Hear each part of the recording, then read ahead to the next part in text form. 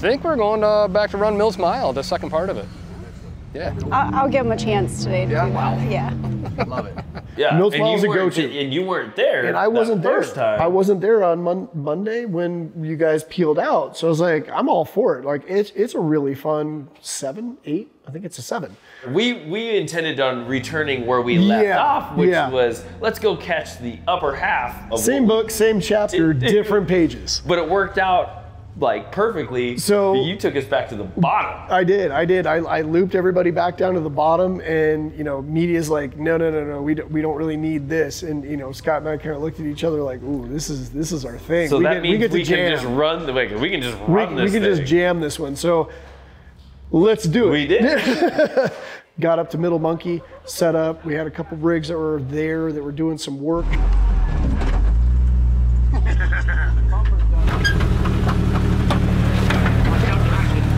Call that good enough.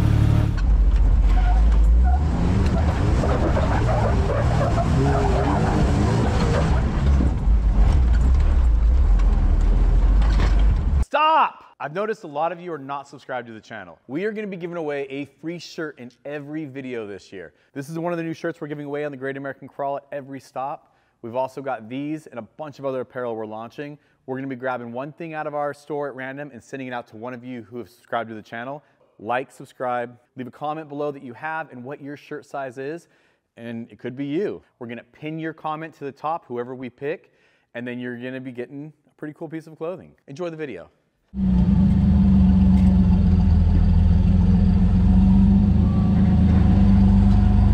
It looks harder than it really is. If you just have the breakover, through the center, that center clearance, the rest of it really just comes down to, you just don't want to hit your front tires to be hitting them differently. Just kind of same time, same everything, and just follow it up. It's pretty simple, actually. There's not much like negotiating to it, and just trust the car, and as vertical as it feels, and like kind of uncomfortable, and like there's no way it's gonna grab. As those roll over and those front tires get past that point, they're actually pulling the front down, and it feels like it shouldn't go, and it just walks.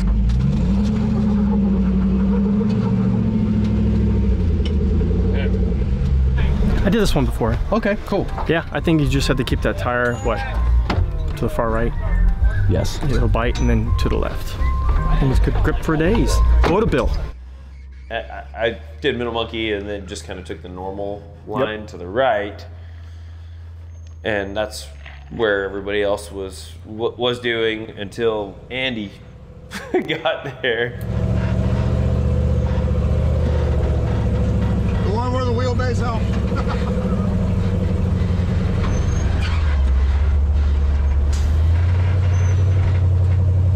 Asked me, he's like, Scott, did you go right or left? I was like, I went to the right. And he just was right by the right, straight to the left.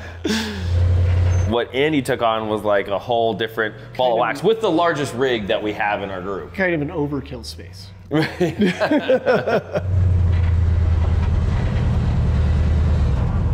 And he starts going up the first it's kind of an articulating little, undulating, deal, which he walked through that no problem, other than the fact it was pretty cool because I'm just like staring right underneath his vehicle, like stood up, 6 feet off the ground.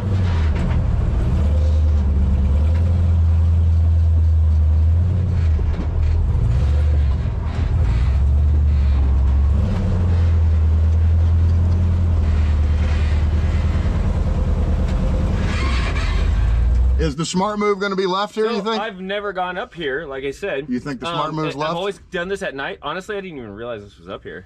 But you get through that section, and then there's like this little mini amphitheater, and then he gets through it, and he goes, "All right, what do you think?" I'm like, "Dude, I don't know. I haven't even been back here. I think we're in a pickle." This is choose your own adventure. And the right line to me, just because of his wheelbase, it spoke to me that like, I think he can make this. Oh yeah. And so he started, walking up that thing.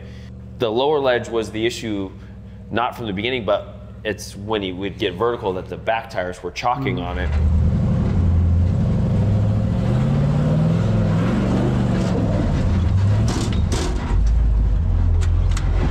you know, I think a bump, like give it some throttle is going to be what it takes.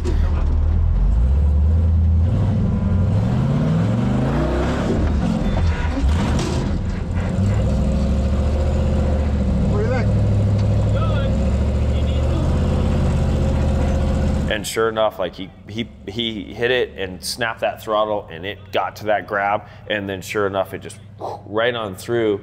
And it was, I mean, that was a pretty massive obstacle.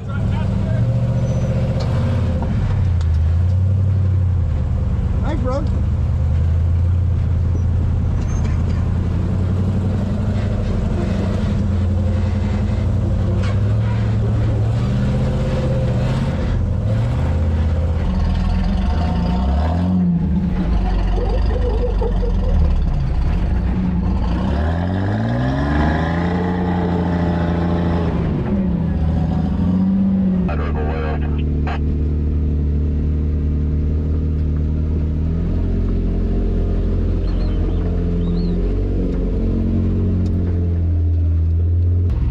Worked our way over to that right turn or hard right turn, which is, it's a tight area. I mean, and for a long wheelbase, you know, I had to do a little Austin Powers, if I can say that, a little jockeying to get my nose in, because the real trick to that beta side of the line is really planting your passenger side on that wall, getting it to climb on that wall. That's going to keep the entire passenger side out of the wall.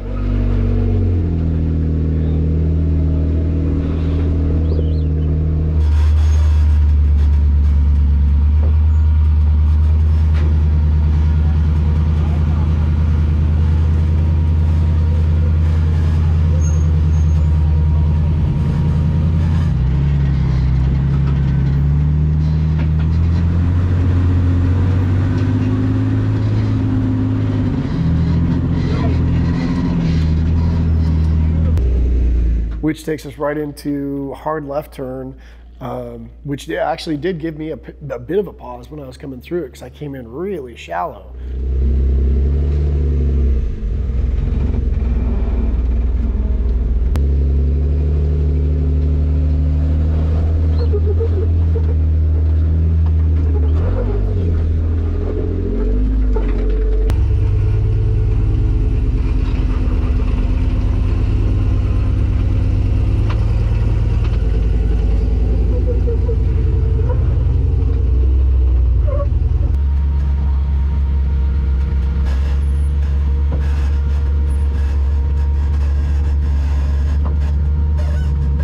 That was actually kind of it for yeah, we got to the top there, and everybody else got right through Yep. that.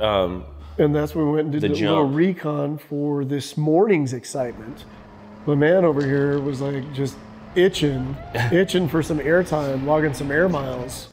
Every time I come here, I jump. And I'm just always looking for a better one. I was able to find something that I felt I could make work.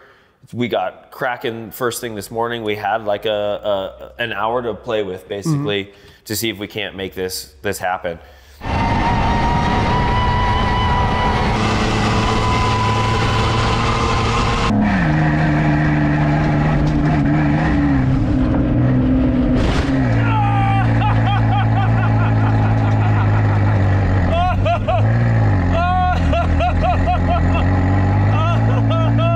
Hit that thing, and it went like I was hoping for another car length out of the jump, and I think the first hit we went 2 car lengths farther, and then from there, like, I was figuring out the run in.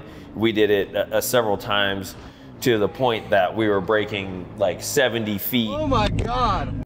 Yeah. Oh my God. It helped a lot getting all that weight out of there. It was a couple hundred pounds. 20, 21, where'd I land? Right here's your longest. 22, 23, 24, what's that, 72 feet. Yeah, we broke the 70 mark, doggy.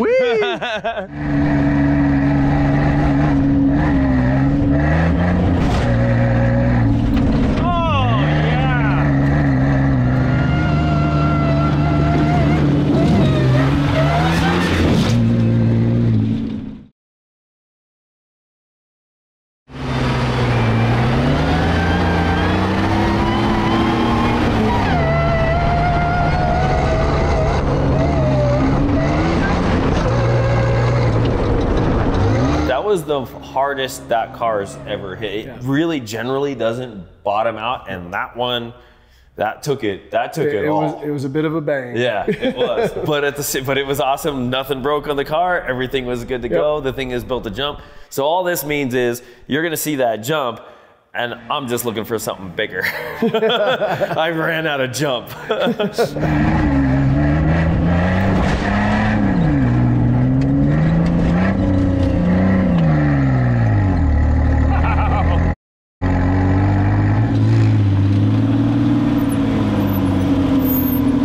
We managed to boogie over to a Twister, a new trail in Santa Hala, one that's only new to all of us. New to all of us. It's been around for about 2 years.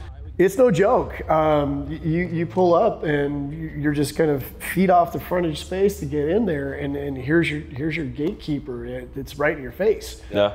You really have to pick your line right, because it can go sideways real fast. Well, it's really it's not the line that counterintuitive. you're really going to be thinking that you're going to be taking either. I'm thankful I was not driving. I don't think I could have done any of that. He was very wobbly. I was very nervous for him. Yes. There was a lot today that I thought he was going to go over, but when I talked to him, he said no. It didn't feel as bad as what it looked from the outside. You know, I've watched a little bit of YouTube clips on that and kind of watched some different people's pictures and stuff like that, right? So, I mean, I knew going into it, Twister was going to be a challenge, and I think it was a good challenge. It's fun, you know, stuff like that. I mean, it makes you tense right up, right? I mean, it really tests your car and your ability to drive. So it took us a little bit to figure that out. Unfortunately, you know, Cameron was like, he was our guinea pig on us figuring out how to get trustworthy soul him at that through. too. Yeah. You know? Yeah. Oh, I was paying keen attention to it. Really fell on the sword today. Dude, he did. He did. Like, he did.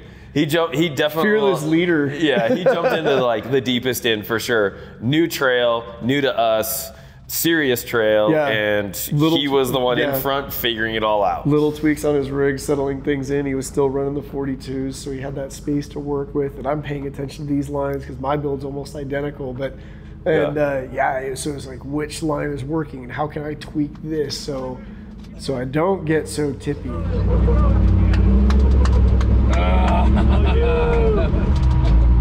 right, so come here, dude. You know, and yeah, I ended up in the front and leading that one, and we were figuring things out with yeah, because even on those first 3 obstacles right there in a row, right, we kind of daisy chained. I think, we had Scott, you know, guiding one, I was spotting on the next one, and kind of got everybody through. But once started figuring out that line, you know, and Alan, you know, he gave us a hand on that, so that was good, you know, kind of show some pointers on those first couple obstacles. So you're twisting through the trail itself, and then you're articulating, twisting your rig up into basically Cirque du Soleil kind of pretzel form, just trying to get through these obstacles. Yeah, right out of the gate, that first obstacle that we had to go, you know, that twisted, that real far left side, which didn't seem correct, but it was the way to go. You get straight up to the top, there's a wall there, and now you gotta turn like, you know, like 100 degrees of a turn back straight down this down ramp into this V-notch kind of thing, and get and not like tip over as you're making the turn to get squared up into that, and then you come up and you got to be riding both tires, you know, straight over that. And it was definitely like, okay, yeah, this is how this trail's gonna go. It's tight, it's, you know, you're digging, and it took spotting on multiple angles. Good communication was key, really key all the way through that trail, especially for a first time. Okay.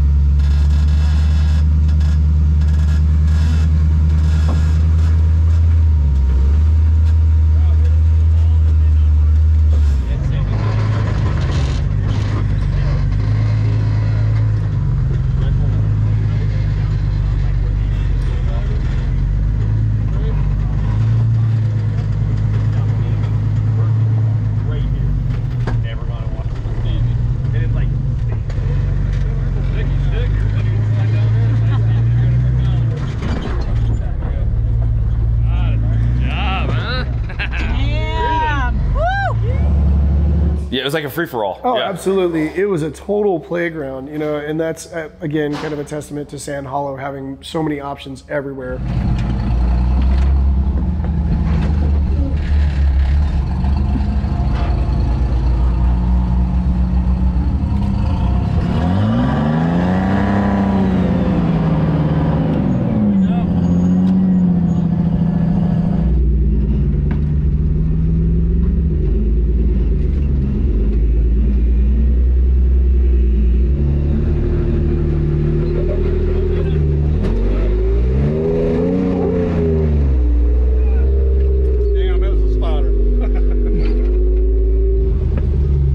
But you were spotting him through that, no? I was. Yeah. Oh yeah. No, I submarined him.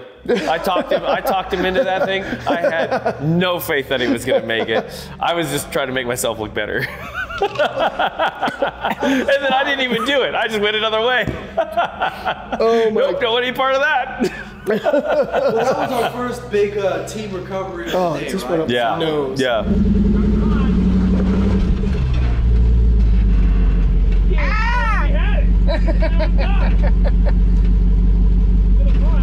If you lose that ledge, then now you're leaned into that wall, and it's really hard to recover and try and get your tires back up onto that. And he hit his Skoshmere. So he gave that a little kiss, you know, and it was like, it was one of those, it was getting to a point where let's look at a recovery option on this or helping that, like just save it. It was a little bit harder than I anticipated. I really thought it was going to go better than it did, but you know, the guys gave me a hand. We got a winch line hooked on, got me pulled away. Did kiss the wall again on that one. Left a little green paint on it. It wasn't as bad though. No. As I thought it would be. No, everything we've done this week is just a little. They're just a nicks. kiss. Just kisses. Yeah. Little touch-ups. Memories. We had delusions of grandeur, to use one aspect of it, which was rock buggy, putting a bag underneath the lines, making sure everything was It's just clean the and wrong safe. angle. And it was just it was you know, physics really We were wasn't in our trying favor. to pull him off. Yeah, But it was holding him back yeah. at the same time. So it was, you know, you had the idea. Ideally, let's get Andy up and over here, and we can pull him forward, pull him away from the wall, and let's just see what we can do. Let's leave rock buggy attached to that, just to kind of pull him away and pull him forward. And thankfully, I think we kind of made the best out of that scenario, just to kind of keep him off the wall. Say my buddies are always looking out for me. Gotta be here for them.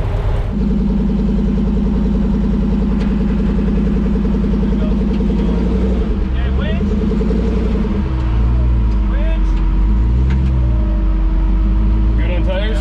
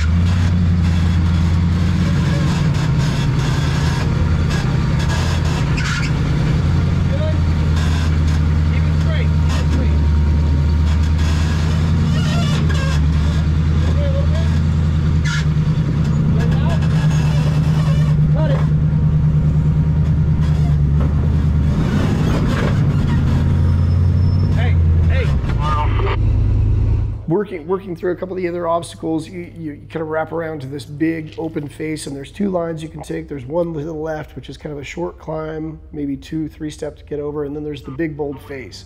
And the big bold face is offset. So you do this one short little climb, there's a little bit of a drop between that and then the next wall, and then there's kind of this big drop off to the right.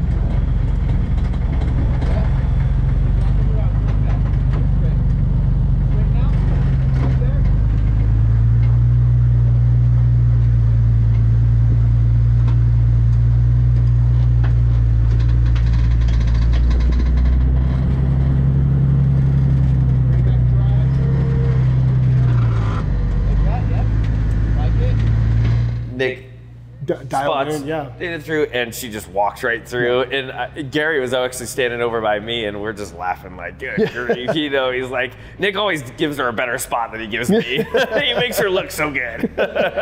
Always.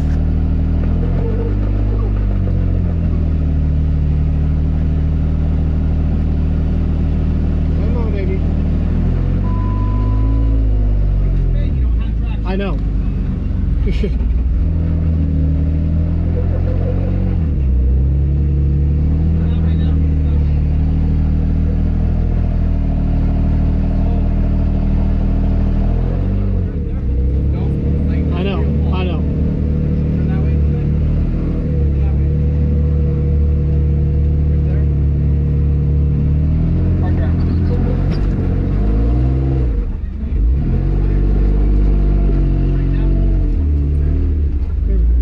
Thank you.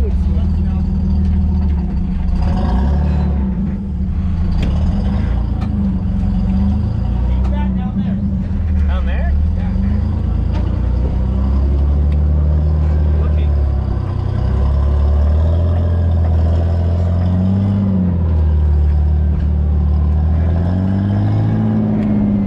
See? Put that tire in there, you're walking every time.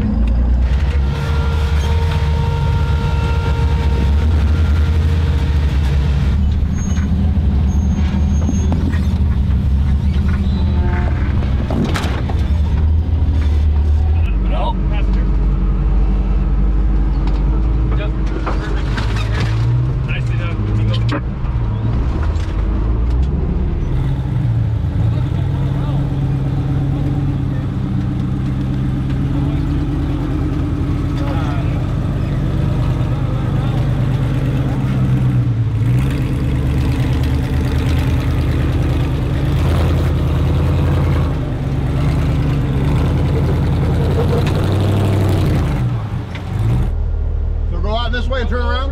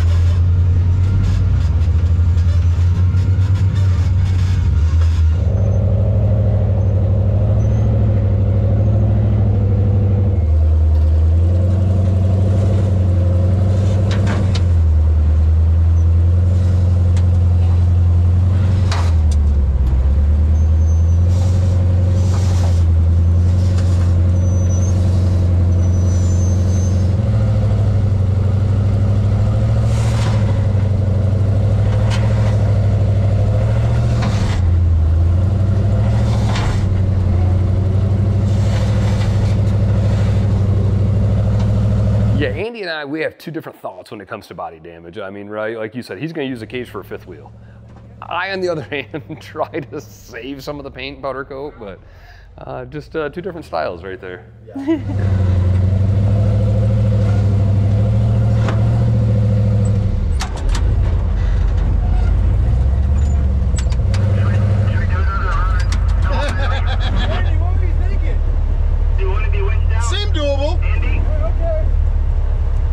Probably winch it out. You know, we kind of all start playing into our own little zones, and the next thing you know, we hear kind of a bang, and then you hear over the radio, so Andy needs a winch.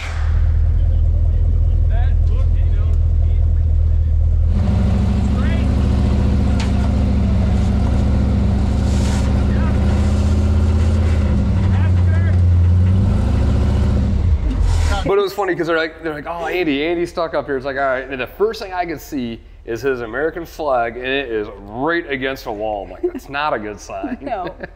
And then you see the rest of the rig somehow precariously sitting on its side in the middle of this big wedge.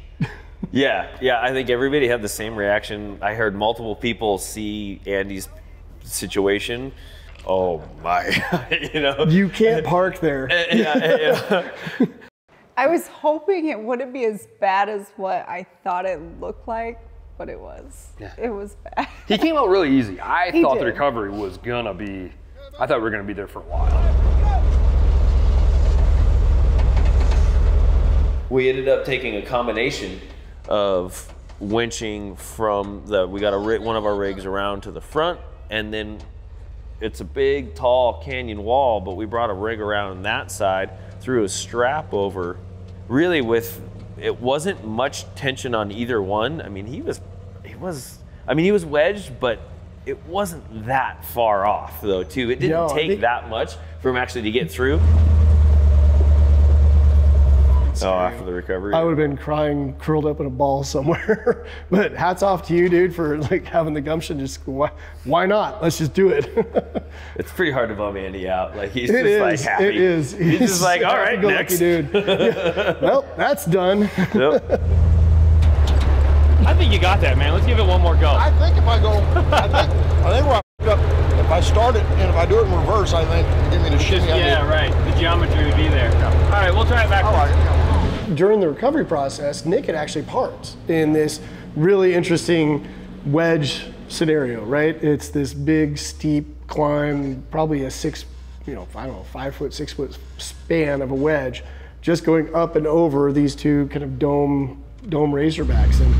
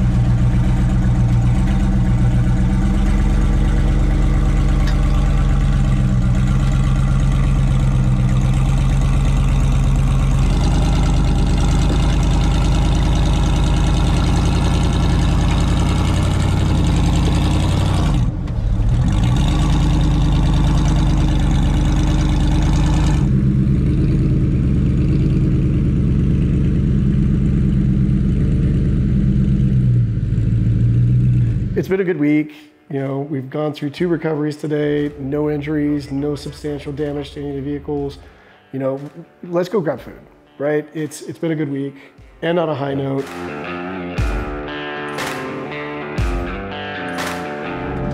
Danielle, how was your first Trail Hero driving? Are you excited to get more into the seat or what? I definitely am. He was actually looking for another rig. I thought I would save myself buying another rig by sharing the seat, but I really gave her that itch. Yes, I definitely want more of it. Awesome Trail Hero. Always love it out here. Our second time out here, and we will be back next year. It's these events that's like why we do these things, right? It's a great opportunity to see the family, see the friends, and then see those people that we don't live anywhere near. Can't wait for next year. Yeah, already looking forward to next year. Trail Hero is one of our favorites. It should be yours too. We will see you here next year.